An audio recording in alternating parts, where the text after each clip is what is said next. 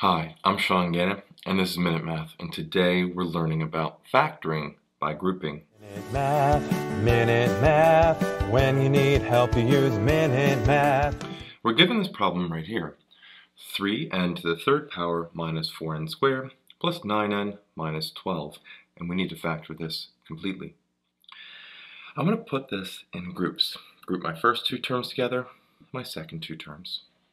So now I'm going to see, well, what is a common factor that I can pull out in the first terms here?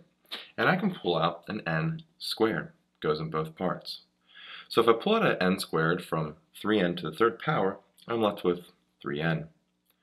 Pull out an n squared from 4n squared, and I'm left with just a 4. Alright, second group. 3? 3 goes into both parts here. So pull out a 3, and I'm left with a 3n minus 4. What do we notice? 3n minus 4 is now in both parts right here, both sides, separated by an addition. So I'm going to pull a 3n minus 4 out from both parts. And what I'm left with now, by pulling that out, is the n squared plus 3.